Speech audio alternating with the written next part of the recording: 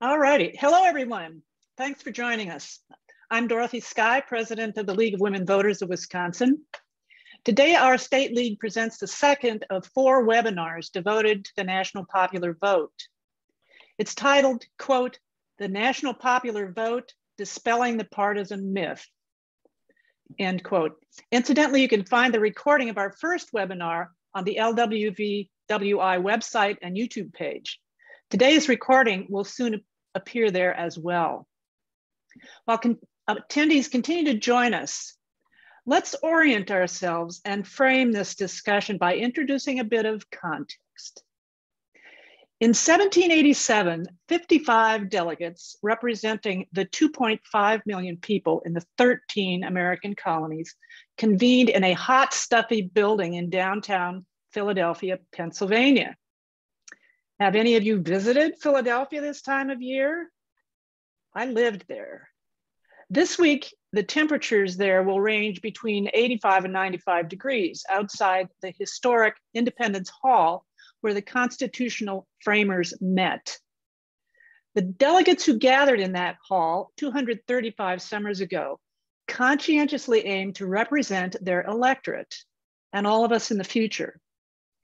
They debated in closed session without the benefit of air conditioning from May 25th to September 17th, 1787, and came up with a constitution, a guiding document for a new form of government. 39 delegates had the gumption to sign the final draft. They knew their design was experimental. They knew its durability was tenuous. This was expressed by Benjamin Franklin's response to a person outside the hall who inquired as to what sort of government the convention members had decided upon. Mr. Franklin responded with prophetic wit, quote, "Madam, a republic if you can keep it." Our Constitution is held up quite well. Today, 235 years later, it continues to govern our country, the population of which has grown to around 330 million from that 2.5 million. But that remarkable 18th century parchment needs a few 21st century edits. In particular, we need to simplify and improve our method for electing our national president.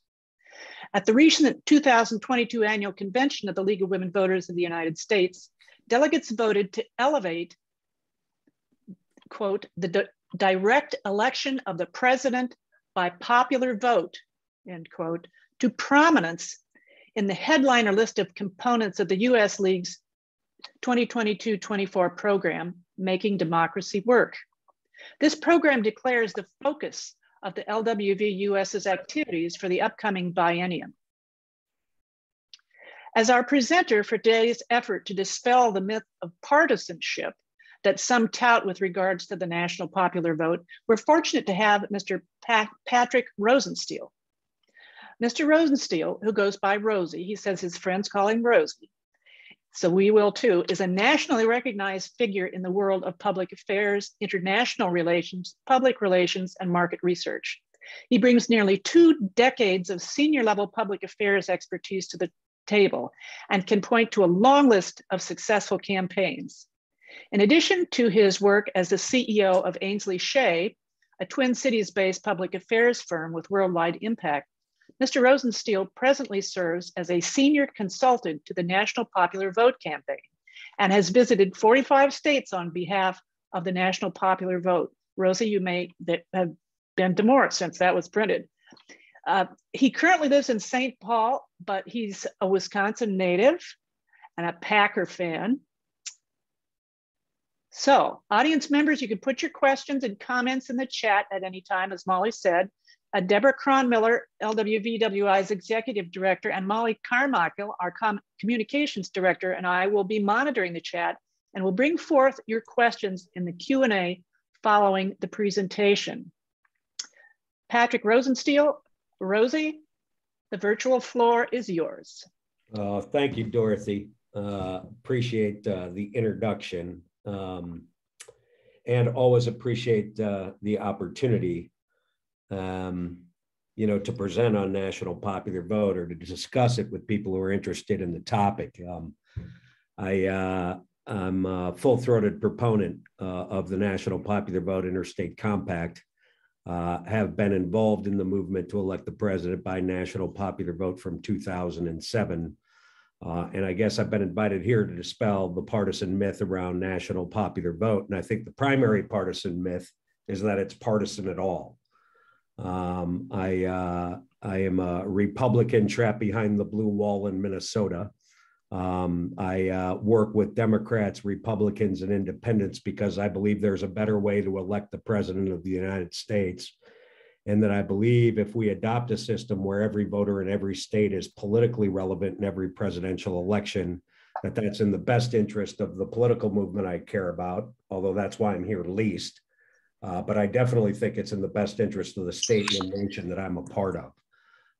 Because I think nothing like presidential elections in my lifetime has done more, or the system we currently use to elect the president has done more to threaten the future of American democracy, which I believe is probably, I believe it is the best form of government ever invented by man, woman, or child to organize a society, right?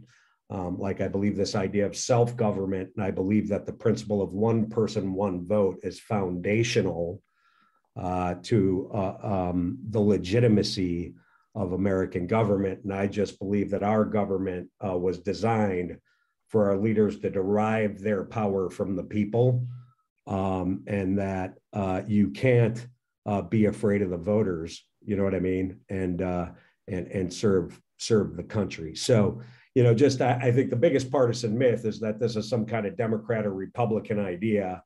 I don't believe national popular vote or electing the president by national popular vote is a Democrat or Republican idea. I believe it's an American idea, and I believe its time has come. By way of background a little bit on the issue, I don't know how many people were at the inaugural presentation on national popular vote. I think it's sort of important to understand or maybe review some of the basics or cover some of the basics. For those who weren't here, there is a movement to elect the president by national popular vote, and it's called the National Popular Vote Interstate Compact, right? If you're reading the news today, you'll see all kinds of people bashing the Electoral College, as if somehow you have to abolish the Electoral College in order to have a national popular vote for president, right? That's one of the biggest myths around the national popular vote. The plan that I support, which you can find at nationalpopularvote.com, is state-based action that leverages the power in the Constitution that Dorothy was talking about. In Article 2, Section 1 of the Constitution, it says that each state shall appoint in such manner as the legislature thereof may direct a number of electors, right? So to change the method with which the various states award electors does not require a constitutional amendment. It requires simple state action, and nothing simple about state action, but it means that if you can get enough legislatures to agree that we will elect the president by national popular vote, that can occur without getting rid of the Electoral College. And frankly, I would argue that if you're a proponent for the national popular vote, or if you're a proponent of the candidate who gets the most popular votes in all 50 states being elected president of the United States, there's only one way that's going to happen in my lifetime, which is the plan that you'll find at nationalpopularvote.com. Now, the reason I say that is not bravado and it's not self-serving, but it is because it's the effort that I've been working on since 2007. That's been adopted by 16 states, right? Or 15 states in the District of Columbia that acts like a state in presidential elections. So the National Popular Vote Interstate Compact is not a theory. It has been passed in 16 states with 195 electoral votes, right? And that agreement goes into effect when there are states with 270 electoral votes that have that plan or that bill in place in their states. So for example, if Wisconsin joined us, we'd go from 195 to 205 when Wisconsin joins us.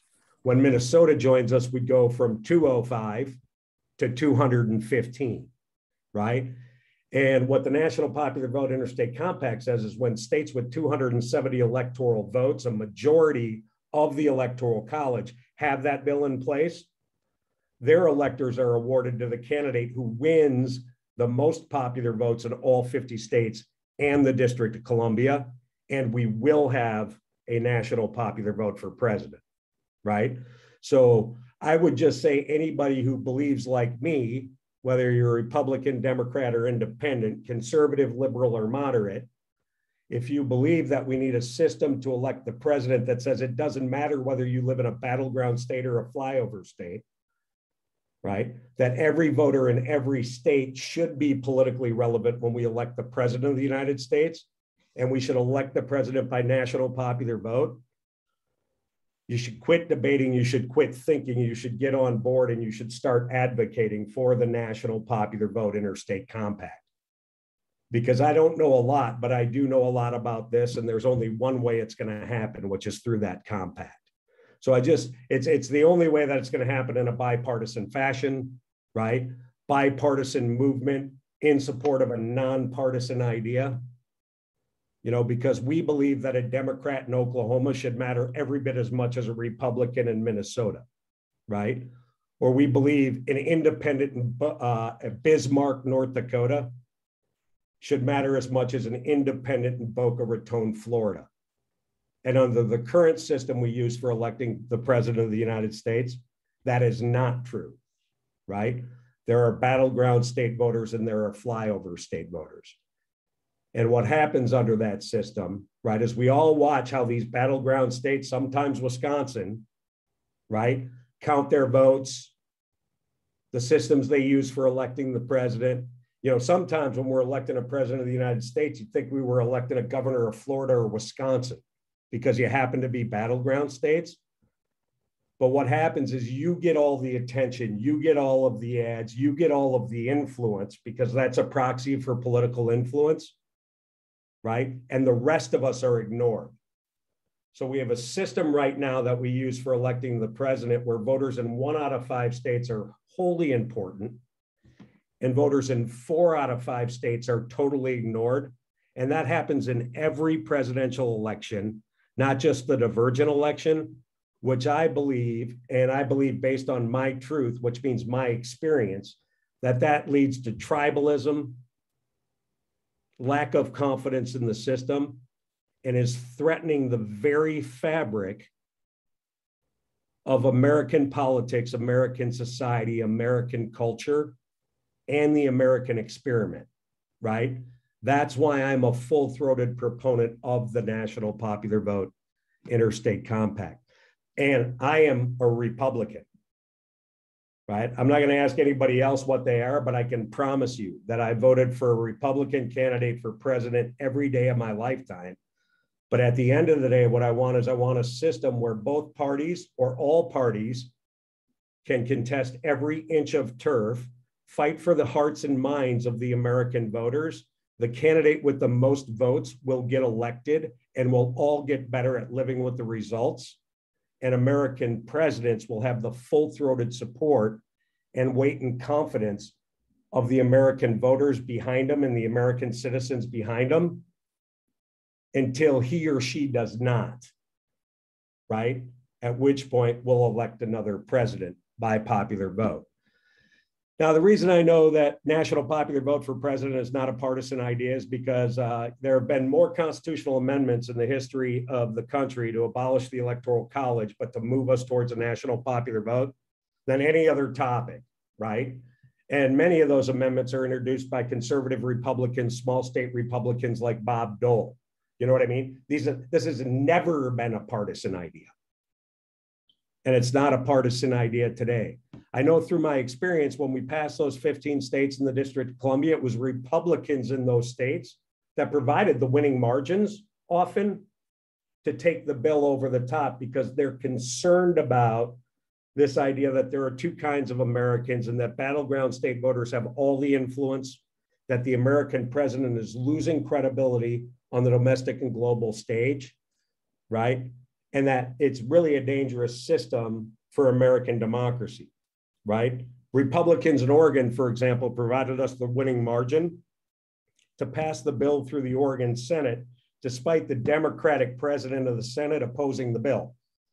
Don't ask me why he opposed the bill. I'm just saying he opposed it. We got 2 Republicans to pass our bill because they believed every voter in Oregon should be every bit as relevant as every voter in Oconomowoc, right? Like they didn't believe that a voter in Oconomowoc should be hyper important to the American president, while a voter in Portland is ignored, right? They think that's a bad idea, or Salem. So I also know that prior to the 2016 election, right, we passed our bill through the Oklahoma Senate and the Arizona House. These are not Democratic bodies. I don't know how much you pay attention to the world of legislative chambers, but I can promise you Democrats do not control the Oklahoma Senate and the Arizona House. Right? It was Republicans in those states that moved this bill forward because they believe that a voter in Oklahoma and Arizona should matter as much as a voter in Florida. They don't believe that battleground state voters should have all the influence. They're also concerned about the viability of this idea that we can continue to have divergent elections that rip this country apart at the seams, right? And if you don't think divergent elections do that, you know what I mean? You're probably in the wrong, well, maybe you're in the right room to learn more. But if you think everything's going well out there, you might, well, I shouldn't tell anybody to turn on a television because it's kind of, you know, depressing at times. But at the end of the day, there's something we can do about it, right? So I know we're not a partisan organization because my experience is we moved a bill through the Arizona House and the Oklahoma Senate. I know in the state of New York, which joined the national popular vote interstate compact, I know it was the Democratic House that blocked the bill for 4 years, right? Because they believed Democrats had a virtual lock under the current system. They were pointing to states like Arizona and Georgia that they would be battleground state, or that they would become Democratic states, as would Texas. And why would we change a system that we always win in, right? And then they lived through 2016 where Donald Trump figured out a way to decimate their blue wall by carrying the battleground states of Wisconsin, Pennsylvania, and Michigan, the first Republican candidate to do that in 24 years, and their theory was dead, right? But it was Democrats that were resisting us in New York while we passed through the Republican Senate 4 times before they determined that, hang on a second, one person, one vote is a foundational principle of the Democratic Party and the Democratic experience that is the American form of government and ought be extended to presidential elections, right? So, I mean, I have since 2007, I know that even after the 2016 presidential election, the National Popular Vote Interstate Compact was introduced in the Michigan Senate. This was after the divergent election, the most recent run, where Donald Trump won the presidential election under the state-based system without winning the popular vote. In 2018, the bill was introduced in the Michigan Senate with 15 Republican sponsors and 10 Democratic sponsors. Now, as election reformers who kind of pay attention to election reform issues, you tell me another election reform bill that was introduced in 2018 that had 15 Republican senators and 10 Democratic senators on the bill, a majority of both caucuses and the entire chamber. Right? So if anybody is confused about whether or not national popular vote is a Democrat idea or a Republican idea, whether it's a conspiracy theory on the Democratic side to win elections against Republicans or the Republican side to win it against Democrats, I can assure you it's none of those things.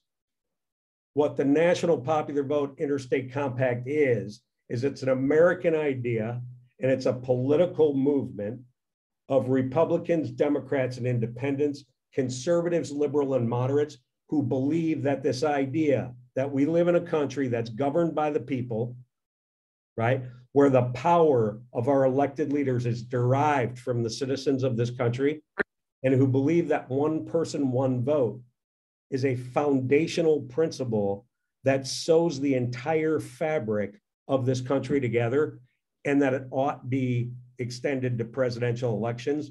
There's only one movement in the world that has that DNA, right? And it is the National Popular Vote Interstate Compact. So here's what I don't feel like is an animal in the zoo, you know what I mean, on National Popular Vote is, oh my God, they found a Republican who supports the National Popular. No, I mean, I've been at the center of this movement since 2007. I'll just give you a little bit of background about why I care. You know, the reason I care is because I've been around the American presidency, right? A couple of things that weren't in the bio there, right? And I hate bios. By the way, Dorothy, I love what you did with my bio, but I mean, you know, I'm like everybody else. Nobody likes talking about themselves. But here's the deal in terms of background, right? Movement conservative, supported Forbes over Bush, right? That'll give you an idea of who I am politically, okay? But part of my experience has been in and around the American presidency. After Forbes lost in the primaries, I supported President Bush in his campaign for the presidency in 2000. When he was elected president in a divergent election, right? So I know how presidents get elected. My life used to be centered around that kind of activity. Young man's game, don't do it anymore, right? But I'm telling you, I know how presidents, I know how people run for president. I know how they're elected president. I know how they lose the presidency under the current system, which is a state-based winner-take-all system, right? That we all know about. I also know how presidents govern, because when President Bush was the president of the United States, I helped him enact his domestic policy agenda, okay? So when I talk about 1 out of 4 voters being hyper relevant and 3 out of 4 voters being ignored, I'm not telling you that as a voter. I'm telling you that as a guy who knows, right, that when President Bush was running for re-election, he was polling in just 18 states the 3 years prior to his campaign. That means he wasn't polling in 32 states because he couldn't figure out any way to make North Dakota or Vermont relevant. And I'll tell you, he couldn't figure out how to make California or Texas relevant because we weren't polling there either. So it wasn't big states or small states or any of the things you'll hear, right? It was because there were only 18 states that could conceivably be battleground states in the next presidential election. Okay, so I know that's how campaigns are run under the current system. Some voters matters, others don't. I don't want to say it doesn't matter if you vote. You know, it always matters if you vote. But I'm saying when we're electing a president, we're focused on what battleground state voters want. We're not focused on what flyover state voters want. Okay, and part of that came to life in our domestic policy agenda. The number 1 domestic policy agenda item for the Bush administration was a prescription drug benefit, a $1 trillion entitlement program, which was the largest entitlement program since Lyndon Johnson's Great Society by a small government conservative Congress led by a conservative president, okay? And I think reasonable people can be on all sides of the issue about whether or not we should be investing in free drugs for seniors. It's not about that. Right? Like I don't begrudge anybody their opinion on that issue. You should have one, you should share it with your elected representative. I will tell you the reason it was our number 1 domestic policy priority is because we needed to lock in voters in the I-4 corridor of Florida, from Tampa Bay to Daytona Beach, to secure a battleground state that we had just got done winning by 527 votes, right? We know that battleground states are more likely to get disaster declarations. We know they get waivers from things like No Child Left Behind, right? So it translates into influence.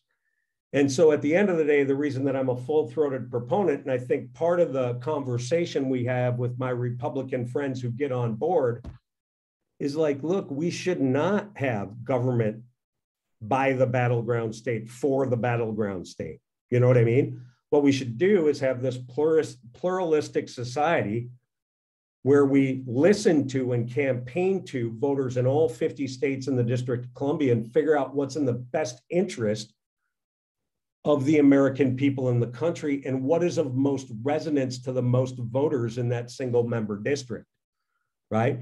We need to quit governing by precincts in battleground states from the White House. And I think that's a message of resonance. And it's the main reason, that I'm here as a proponent for national popular vote. The policy implications of the current system, the cultural implications of the current system, and the toxic political environment that the current system creates, I believe is dangerous for America.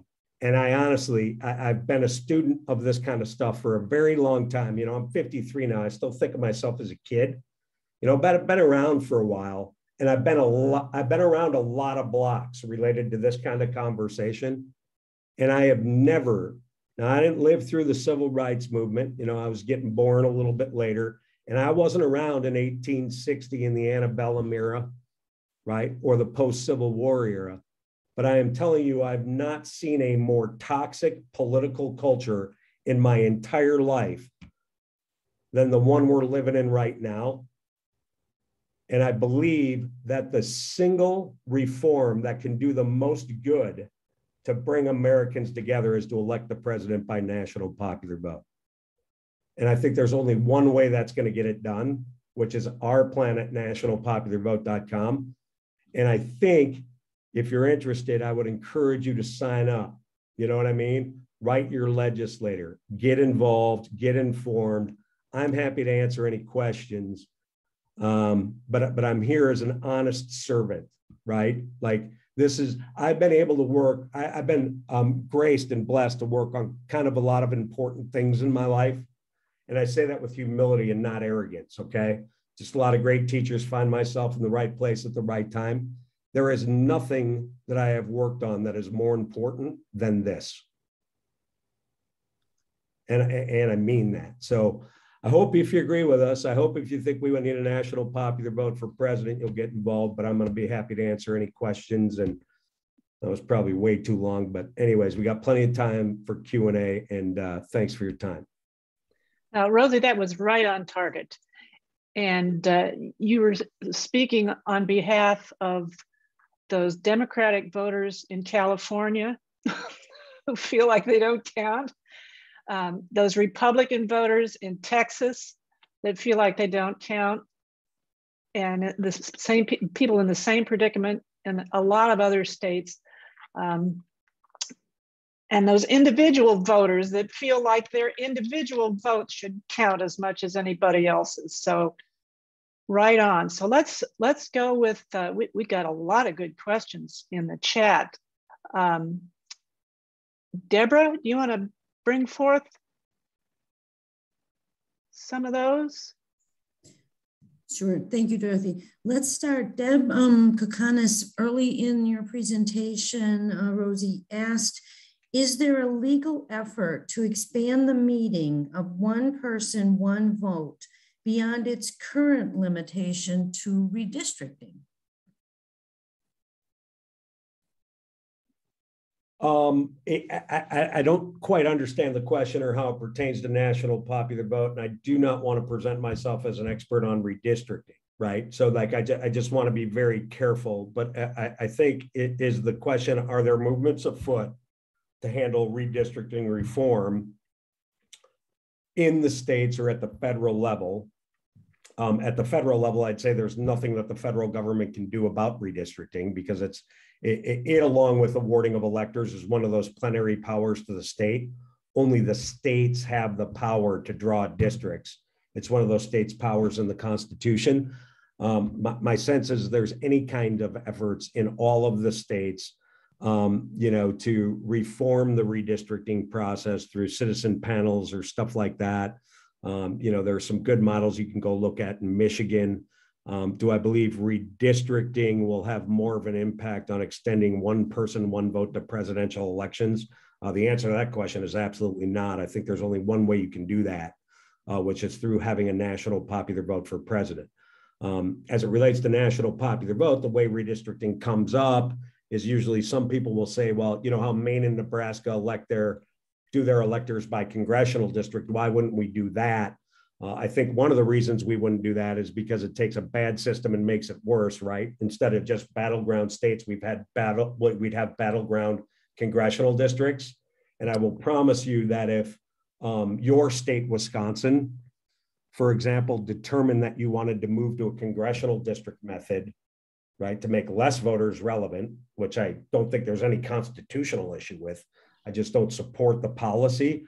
What you would be doing is inviting federal influence into the redistricting fight in Wisconsin. So that's how it kind of relates to my issue. And the reason I know that is because Nebraska, where they do have a congressional district system, the Democrats figured out a way to make the second congressional district competitive, right? What was the first thing the Republicans did? I guess they're all nonpartisan because it's a unicameral system there. But one of the first things they did was introduce a bill to redraw the second congressional district, right? They're trying to deal with that problem through redistricting, because, here's the deal. In California, they've had bills to do a congressional district plan. Democrats oppose them. Why would they unilaterally give Republicans 18 electoral votes out of California? It doesn't make any sense. So, that's what I have to say about redistricting. Certainly there are people who are involved in that. I would point anybody to maybe the League of Women Voters probably has a position on that in Wisconsin. I'll leave that to them. But folks like Common Cause are in the middle of that stuff. I'm more interested in right-sizing the American presidential system. I think that's doing more to tear us apart than redistricting. That's an opinion. I think the questioner was referring to the fact that every 10 years we reapportion the representation for the House of Representatives because of the requirement that each representative must represent an equal number of people. And that was on the basis of one person, one vote.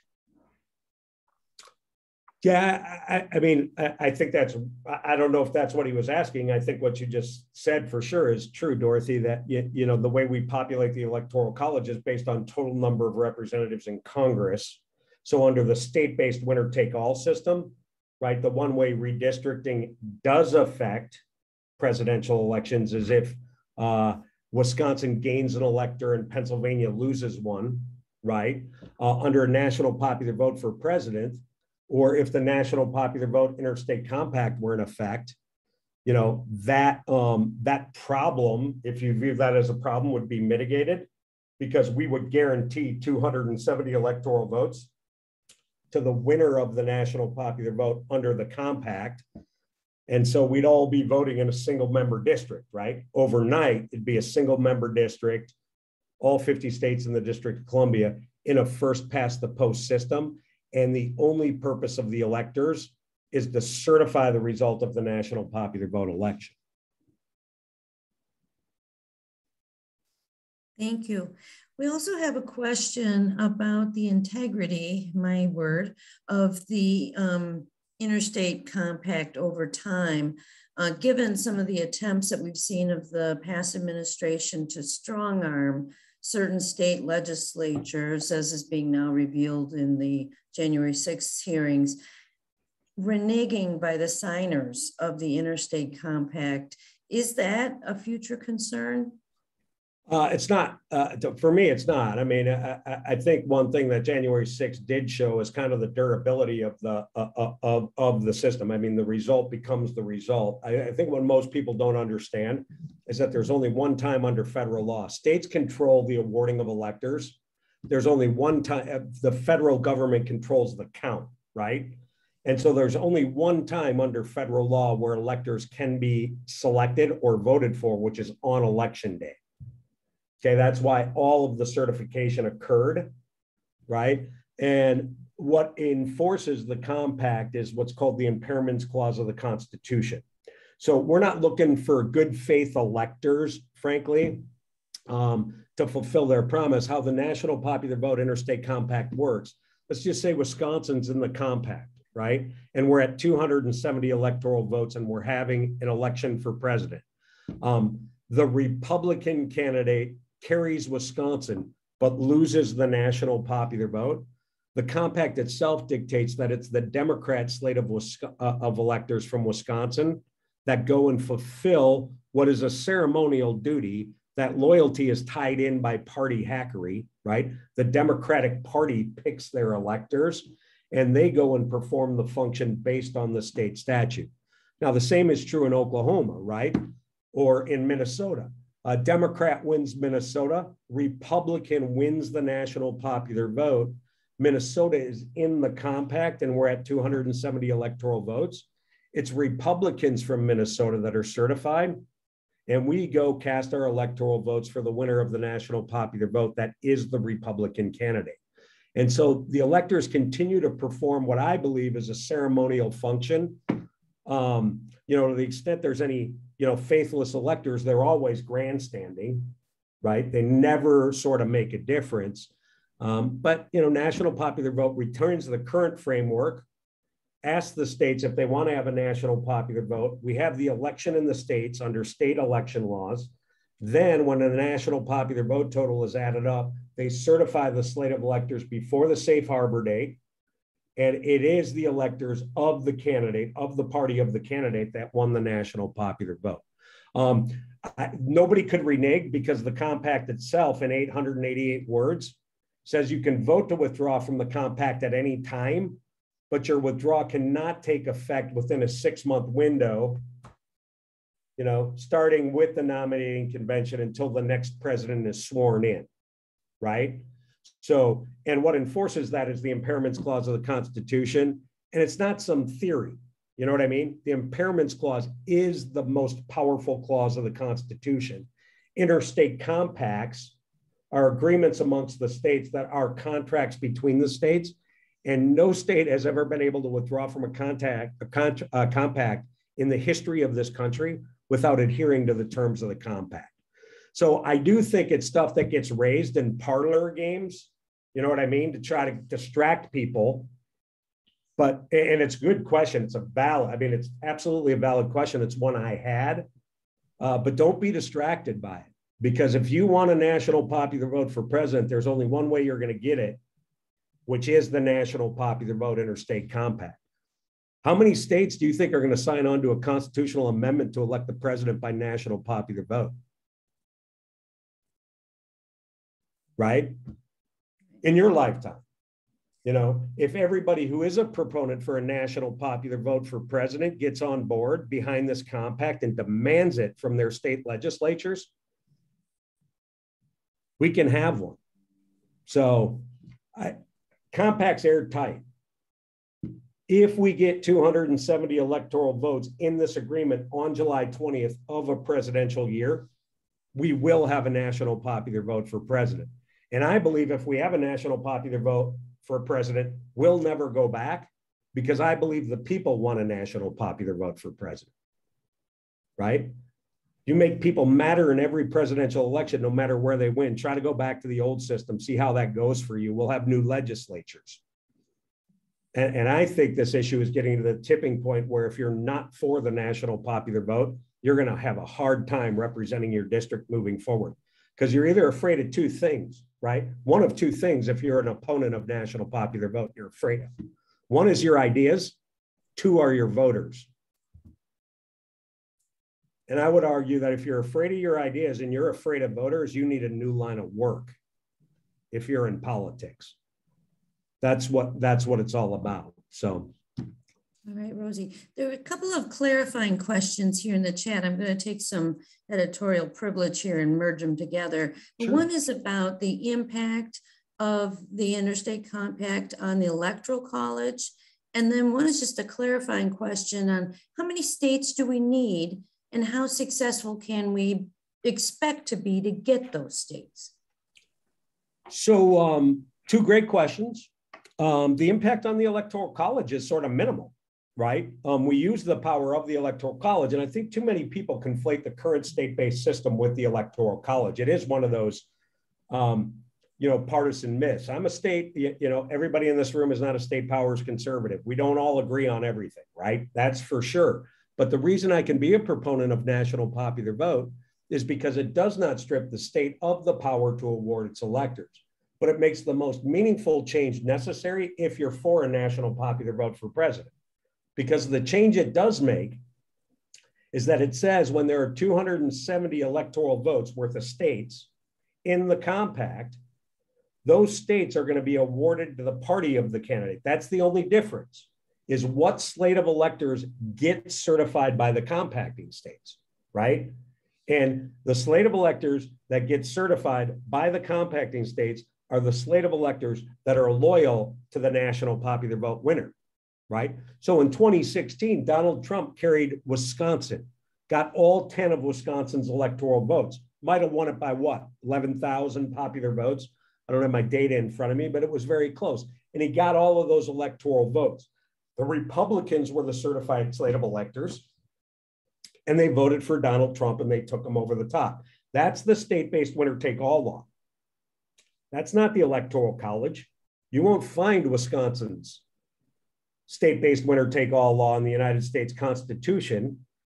You'll find the phrase, each state shall appoint in such manner as the legislature thereof direct a number of electors. Wisconsin passed that state statute when we became a state, okay?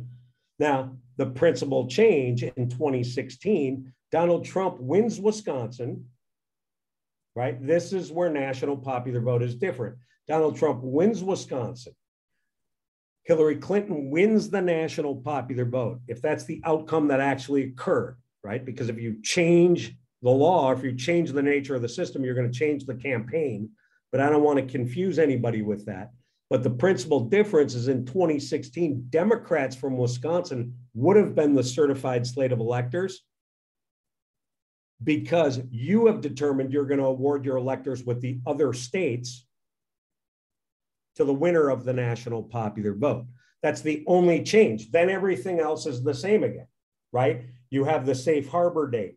You send the electoral votes to Congress. Congress counts the votes, but it will be the national popular vote winner that has the electoral votes because states with 270 electoral votes have this bill in place.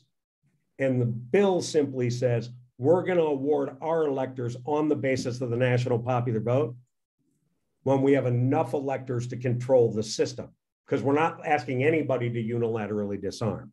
So I think that's the principal difference. The Electoral College is still there, but we are electing the president by national popular vote. And there's one principal difference, which is when there are states with 270 electoral votes, they're awarding their electors to make sure that we guarantee that result. Okay, so that's important clarification, and I'm glad somebody asked. How likely is it that we get there? I mean, here's the deal. When I started in 2007, I was like, this is going to be, once I convinced myself that I was a proponent, right? I did my homework. I applied my life's experience. I determined it was in the better interest of our country, the state, right? And the body politic to elect the president by national popular vote. I signed up, I got involved. When I did that, I said, it'll be interesting if this happens. Now it's only a matter of time. And it's only a matter of people not getting bogged down, but really asking themselves one simple question. Do you want a national popular vote for president? If you want a national popular vote for president, there's only one way to do it. Get on board. Trust me, we got the details figured out. Trust, it will operate the way it's designed to operate, and it's the only way you're ever going to get there. Everything else is a press release, right? Everything else is, I'm not going to say what I'm thinking, right? There's one way to do it. So I try to simplify sort of the voting question for your mind. Here's the deal. If you oppose a national popular vote, there's only one bill to oppose because all the rest of it's noise. That's why 100% of the people who are attacking a national popular vote for president are attacking us on a regular basis because they're afraid of the voters or they're afraid of their ideas, right? They're not attacking the constitutional amendments because they know they're going nowhere. So we'll get there. What we need is every shoulder to the wheel, right? End the parlor games. Get involved. Call your legislator. when they knock on your door, say, hey, are you a proponent of the national popular vote interstate compact? And if they say no, tell them I'm not voting for you. That'll do more to get a national popular vote for president than anything else you can do. It's really that simple. And so if I sound angry, I'm not. I'm just like, come on, let's go. What do my kids say? I got kids. Some of them are like under 20 and now they say, let's go. You know what I mean? Let's get into it. So I don't care why you're here. If you support a national popular vote for president, get on board. Rosie, William is asking us how votes for third-party candidates would be counted if there remain electors only for the two major parties. No, same way. I mean, every third-party candidate has a slate of electors, right? So you need to understand, like in any third-party candidate that qualifies for a ballot in the state of Wisconsin has a slate of electors, right? So they get counted the exact same way ours do. Under the current system, everybody's required, every state, all 50 states in the District of Columbia are required under state and federal law to have rapid transmission results from precincts to counties, right? Protect the integrity of the ballot, precincts to counties, counties to the chief election official, right? And then the chief election official is responsible for a canvass. And what the canvass requires is the popular vote by candidate. So Republican candidate gets 1.5 million votes. Democratic candidate gets 1.3 million votes. Green Party candidate gets 400,000 votes, right? In the state of Wisconsin, they're tallied just like every other vote. Now, third parties are not entitled to win the most popular votes in all 50 states in the District of Columbia, right? They have to go out and earn that. So the bottom line is third parties are not treated any differently in national popular vote. If you are a third party candidate and you get the most popular votes in all 50 states, you have a slate of electors in every state that's in the compact. Those are the electors that are certified from the state. And I'll tell you, like guys like Gary Johnson, right? Libertarian Party for candidate, Bob Barr, Libertarian candidate for president, Ralph Nader, Green Party candidate for president. All of them have voiced support for the national popular vote interstate compact. I think they believe, it'll reinvigorate, a third party movement in America. And frankly, if the two major parties are failing the American people, they should lose. I mean, here's the deal. The Republican Party was not always a major party in America, right? We had to knock off the Whigs. And oftentimes I hear people saying who want to defend this two-party system, it's great. I happen to be a Republican. If they weren't representing me in the way that I thought was in the best interest of the country, I'd look for an alternative myself. But most people are like, well, we think there should be a two-party system and somehow we're locked into it. Well, let's not forget that third parties emerged under the current system. I mean, the Bull Moose Party was a third party. The Republican Party was a third party. The Democratic Party emerged out of the Jeffersonian Party, right? Like third parties have been a part of our political culture and will continue to be that way no matter what method we use for electing the president. But with national popular vote, the candidate with the most votes and the full-throated support of the most American voters will be the president of the United States. And if you don't like the result, I think if we all matter the same, right? If we're not worried about what is Philadelphia doing with ballots, right? Or if we're not worried about, you know what I mean? Like if we all matter, if it was like my vote in Minnesota matters as much as a vote in Wisconsin, right? I think we do a better job of living with the results, whether we won or lost, and we'll line up and beat them the next time, right? That's how it should work. That's how it works in gubernatorial races. In a close gubernatorial race, I don't have to put the National Guard around the American Capitol. Yeah, right? We live in a single member district. Sometimes the Republican wins. I shouldn't offend people. My first bumper sticker in my life said, Tony Earl sucks. How many people remember Tony Earl? I was the only Republican in my high school, right? When Tony Earl was elected president, I didn't storm the Capitol. I didn't have to board up Milwaukee before the presidential election for fear that a Republican might win. right? Because we all mattered in that election. So that's all I'm looking for here. And I think it's critically important that we get it done. So long answer to how do we get it done? We get it done by doing it together. They can't stop us if we do it together. Hey, Rosie, what states are we targeting now to pass the compact in order to get to the 270? Oh, look, we got progress in a lot of different states. And I never make predictions about what state is going to go next. That's sort of the most dangerous game in the world on this thing. But, you know, look, here's the deal. Like, I can rattle off 15 states that I think are in play in the right political environment, right? That are not currently in the compact. Most of us are sitting in 2 of them right now, right? Wisconsin is a state that belongs in the national popular vote interstate compact. The question is, when are we going to get organized as a movement collectively to put the pressure on the legislature to do what is in the best interest of the country and the state of Minnesota, right? So Wisconsin is a state that really belongs in the national popular vote interstate compact. It's the home of La Follette. You know what I mean? Let's just get her done. I mean, it's like, but you know, it takes time, and it takes educating people.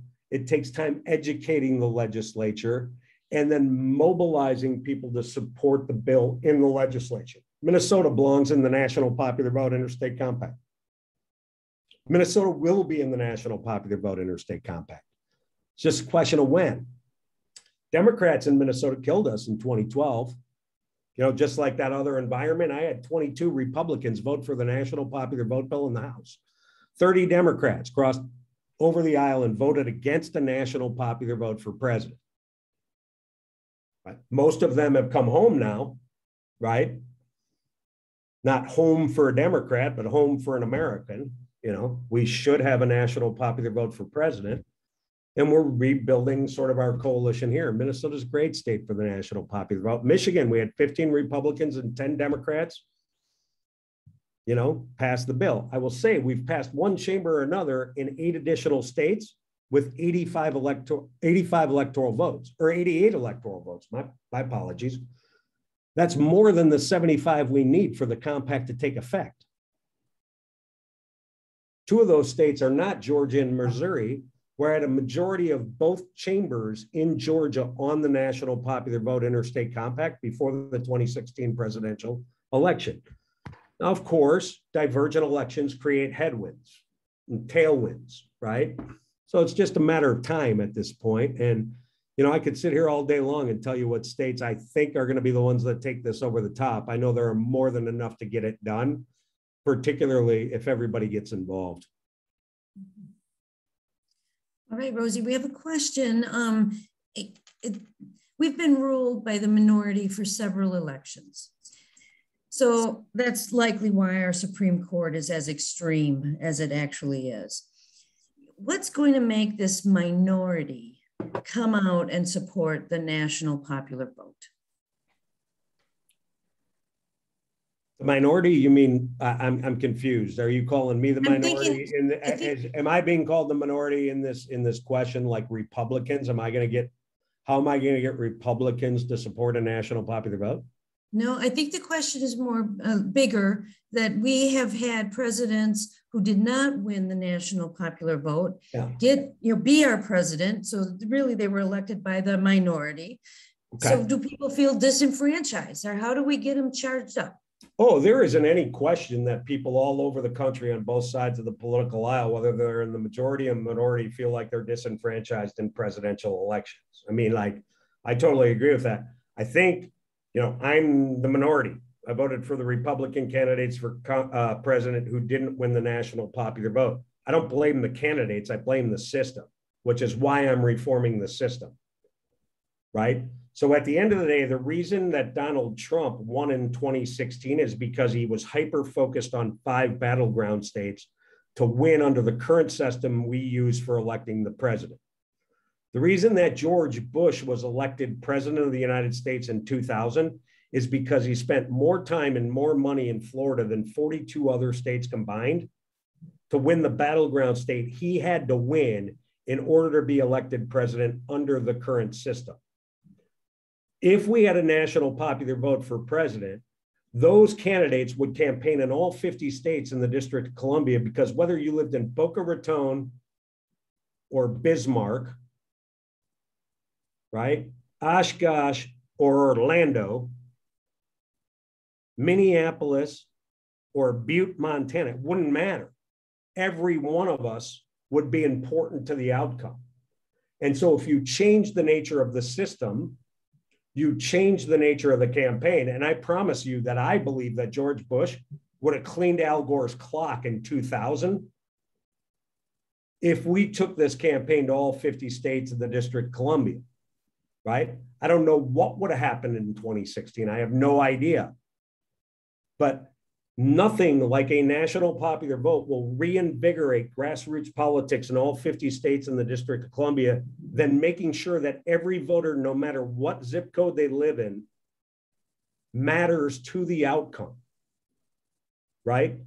And that will change that will guarantee that the candidate who has the most votes from the most Americans will be elected president.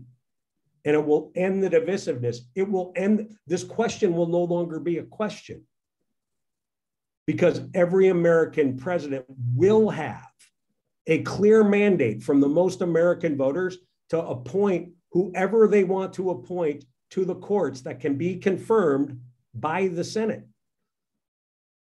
I'm no more entitled to my court than you are to yours. But if you have a problem with the court right now, and I don't know anybody in America that doesn't have a problem with the court. I'm not talking about recent decisions. You know what I mean? I'm just talking about, but if you have a problem with the court right now, because there are 6 justices that were appointed by a president that didn't win the national popular vote, there's only one way to change that and make sure you never have to ask that question again, which is the national popular vote interstate compact. That's why it's the most important issue in my lifetime. Because at the end of the day, I'm not going to tell you whether I agreed with the court or didn't agree with the court, because I'm not here to talk about courts. But I can tell you that if that same court was appointed by a president that was elected by national popular vote, you know what, there isn't any question but that court would be the legitimate voice of the American people. Which is why I spend all of my time that I have available, other than the life I have to live, the business I got to run, doing stuff like this to fix the problem, not just talk about it, right? So I just think it's really important in this current environment. I think there's a reason that we have 61 people here, right? We could have had 61 people here 8 years ago, right? And that's on all, right? But at the end of the day, there is nothing that will fix the problem that this question is pointing to. If you believe it's a problem, then the national popular vote interstate compact, and everything else is noise. There's only Patrick, one solution. On that note, and that's a good, strong note, we have to wrap up this hour together. There were scads of questions in the chat, and we're just not going to get around to all of them. But I think, Deborah, you kind of try to bunch them together to get. Can I answer one more, because it came up twice? Sure. Which is the question is, does a national popular vote for for president cost more money? Right. I saw it kind of flow through there a couple of times, and we get it a lot. And I know that you know, certainly there are people in this room that believe money in politics is a very serious problem. You know, the answer to that question is, I think the answer to that question is, there may be more money available to campaign in all 50 states in the District of Columbia, but it'll be the right kind of money. You know what I mean? It'll be grassroots money. It will be grassroots power. Because at the end of the day, what's going to happen is Minnesota money will stay in Minnesota, fighting for every voter in Minnesota. Wisconsin money will stay in Wisconsin, voting for every voter in Wisconsin. Montana money will stay in Montana, fighting for every voter in Montana. Because how much you win or lose every one of those states now is what is vital and important to the outcome of the brand standard election. Notice I didn't say the most important one, because I don't believe it's the most important one, right? I don't believe the presidential election is the most important one, but I believe it's the one that has the biggest impact on the political ecosystem. And so, look, if you think money in politics is a problem, it's because all of this special interest money comes in to try to win battleground states under the current system. And I'm not a scientist, but I know the solution to pollution is dilution, right? And if you dilute that across all 50 states, building strong chapters of the League of Women Voters, strong parties of all kinds in all 50 states in the District of Columbia, we'll have a reinvigoration of grassroots politics that is essential to the future of our country. That is my opinion. I mean, I'm saying that as a statement, but there's nothing I believe to be more true than that. And so here's what I know about presidential candidates and campaigns. They raise all the money they have available to them, and they figure out how to spend it based on what's going to allow them to win a race. Do you believe that money should be concentrated in all 50 states and the District of Columbia, fighting for the hearts and minds of every American voter? Or should they be concentrated in 5 battleground states, trying to tell them whatever they want to hear? You know, kind of a no-brainer for me, but, you know, I'm a flyover state voter behind the blue wall in Minnesota. So that's my confession to the group. There you go. Good point. Well, everybody, this has been an excellent, thought-provoking discussion. I appreciate the attention and scrutiny apparent from the audience's questions and comments. Again, the recordings of our 4 NPV webinars will be posted on the Wisconsin League's website and YouTube page shortly after they occur. Our next NPV webinar, entitled The National Popular Vote, Other States' Stories, and we'll hear about Florida and Oregon, amongst others, will take place on July 27th. It will feature Kathleen Crampton, who heads LWV Florida's campaign for the National Popular Vote, and Elizabeth Donnelly, who headed Oregon's successful campaign to get the National Popular Vote Interstate Compact passed by the Oregon State Legislature. We'll wrap up the series on September 14th with a webinar on the action steps titled The National Popular Vote, Get It Done in Wisconsin. So thanks, Patrick, Rosie. I'll call you Rosie because I want to be your friend. And thanks to all of the attendees and everybody who helped make this webinar possible. So good evening, and we'll see you again on July 27th.